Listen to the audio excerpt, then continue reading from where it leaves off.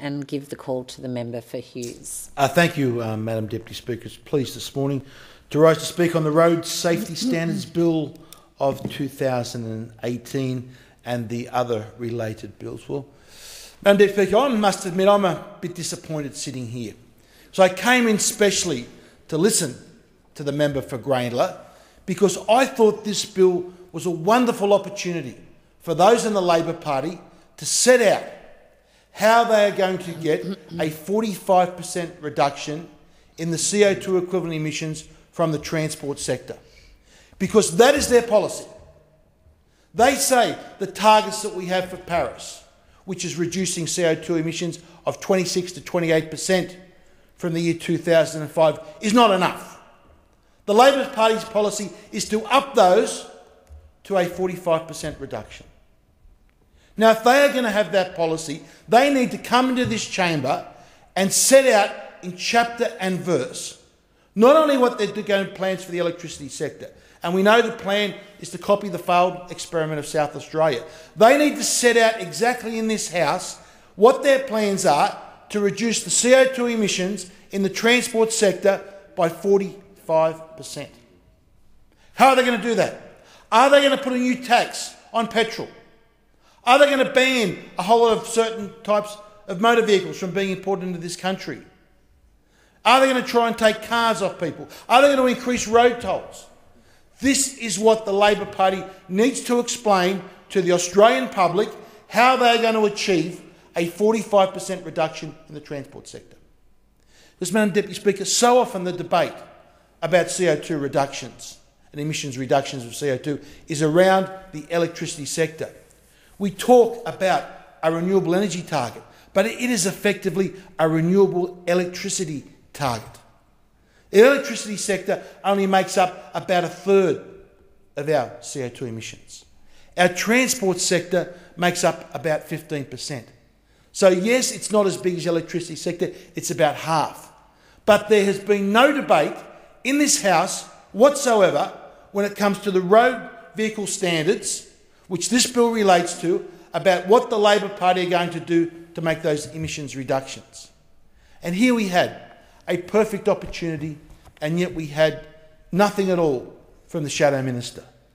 Well, I would hope, before the next election is called, Madam Deputy Speaker, that the members of the Labor Party would set that out in exact detail, what their plans are for the transport sector, what their plans are for motor vehicles, and how they plan to get that 45% emissions reductions.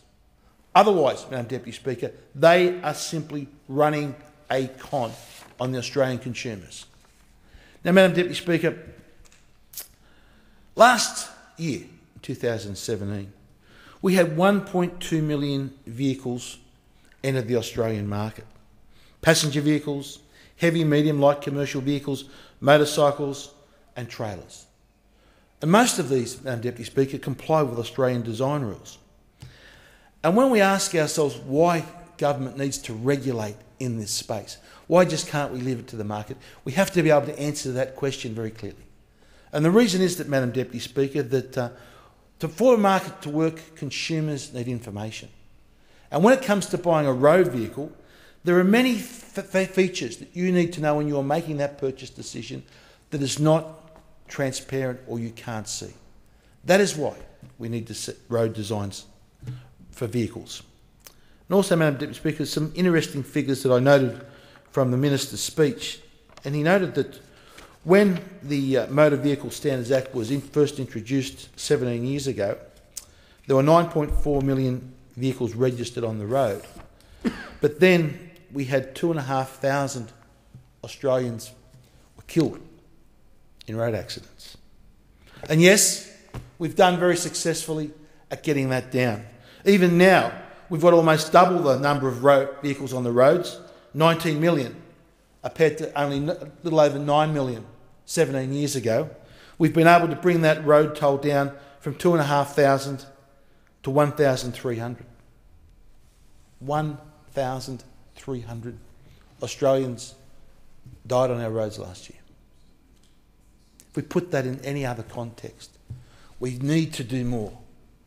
We need to make sure that the policies of this government are to do everything that we possibly can, to get every dollar that we humanly can into improving the quality of our roads, to ensure that our design standards give us the safest cars. And, Madam Deputy Speaker, when it comes to a clash over should we go down some track of trying to achieve some 45% reduction in our CO2 emissions from motor vehicles, or should we try and make our motor vehicles safer, and should we try and make our roads more safer? When we have over 1,000 Australians that die every year on our roads, that is a no-brainer, Madam Deputy Speaker. And it's not only the road deaths that we have.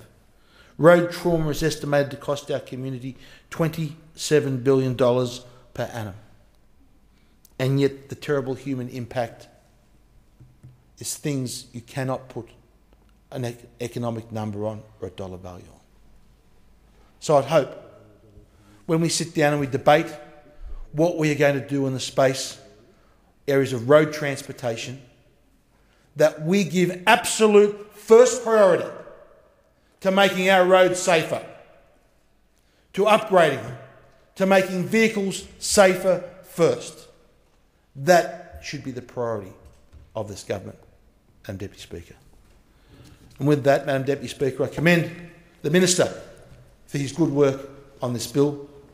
It makes some important changes which are needed, as we have seen substantial improvements in upgrades in technology, and we need to all work together in this House to make our roads safer, to make our vehicles safer. I commend this bill to the House. I thank the member for his contribution.